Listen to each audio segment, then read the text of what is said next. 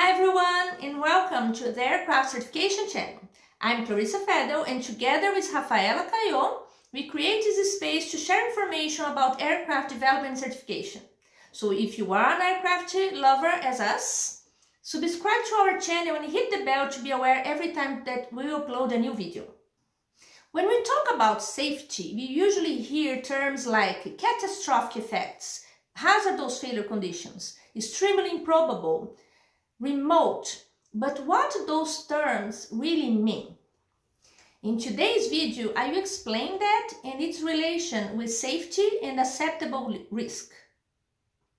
Welcome on board and enjoy your journey.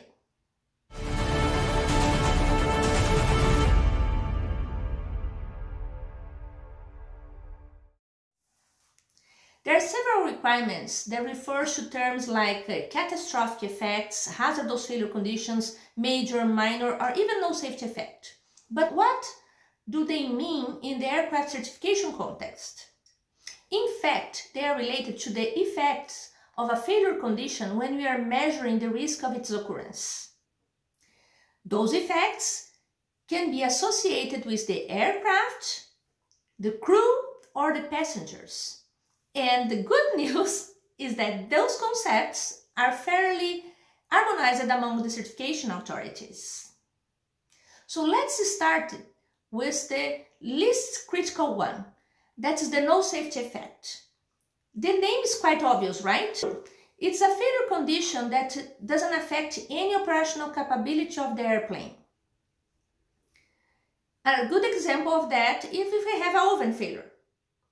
So there's no effect in the aircraft safety, there's no effect in the passengers and the crew, except inconvenience. So maybe we can have a flight attendant very stressed to deal with an unpleasant passenger.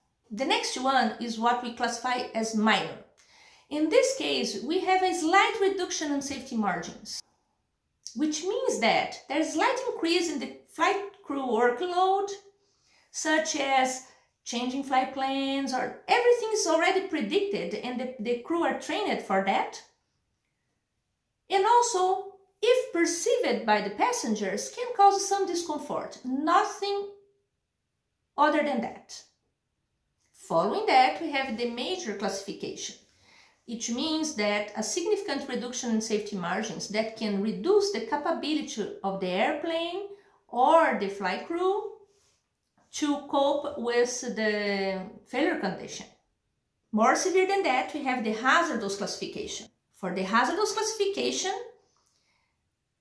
we have a large reduction in the safety margins, which means that the increase in workload is so high that the pilot may not be reliant in accomplishing the required tasks accurately and timely.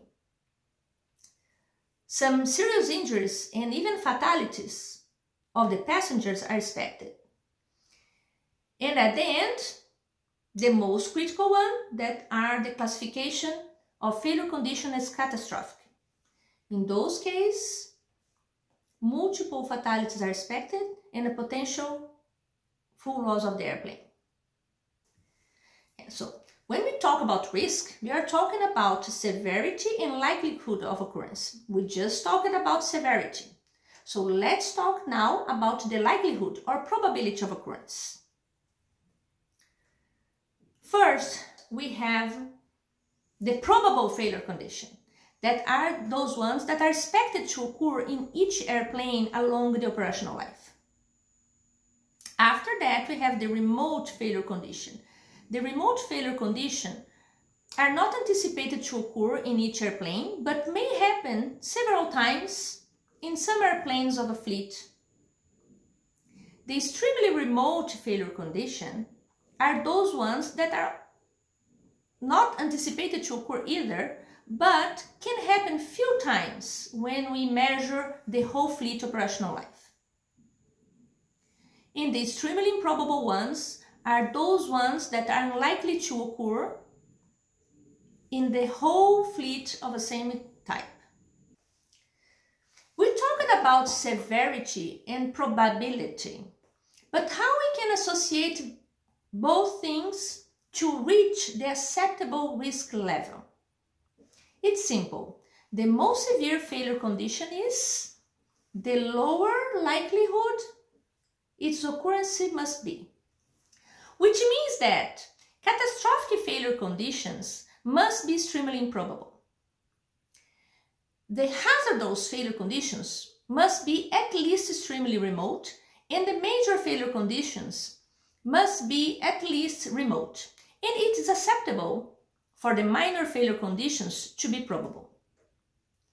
Each one of those qualitative likelihood of occurrence has a probability number associated with it, depending on the category of the airplane. I hope you enjoy your journey and see you in the next video.